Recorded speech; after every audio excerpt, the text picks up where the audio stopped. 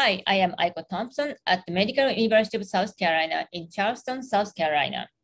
My lab, the Barbara Christie EPOC Lab, investigates normal and impaired movement control and the CNS plasticity in people after spinal cord injury and other neuromuscular disorders.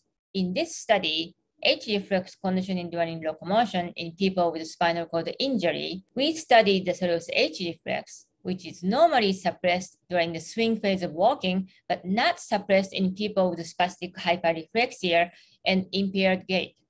So here, over 30 training sessions, we applied operant down conditioning to the swing phase reflex in people with chronic incomplete spinal cord injury. We found that swing phase conditioning can decrease the soleus H reflex size, and this reflex decrease happened much faster and farther than that with the steady state conditioning during standing in people or animals with or without spinal cord injury.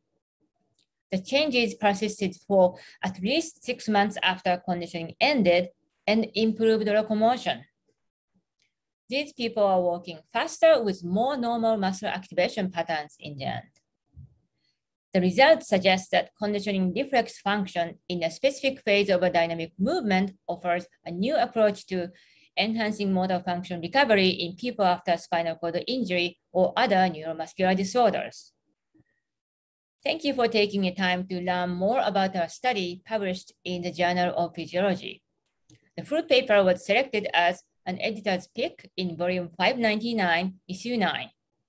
Please contact Aiko Thompson at thompsonai@musc.edu if you have any questions. Thank you.